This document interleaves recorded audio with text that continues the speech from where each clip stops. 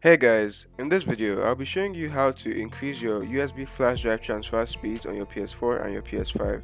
Before I did this trick, it took me to transfer a 3 GB clip on my PS4 about almost an hour, which is just horrible.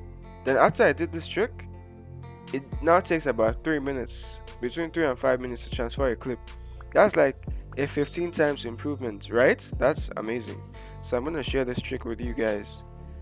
What happens is that you want to format this flash drive or the flash drive you're using to certain parameters. You're going to want to make the file system exFAT. Basically, the file system is what communicates with the file system of the PlayStation 4 or PlayStation 5. So if it's something that allows easier communication, the speeds will naturally be higher.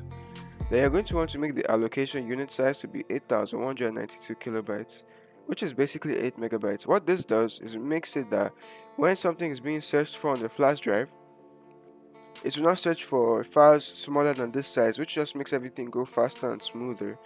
So when you're done with that, you put any volume label you want, then you quick format it like this.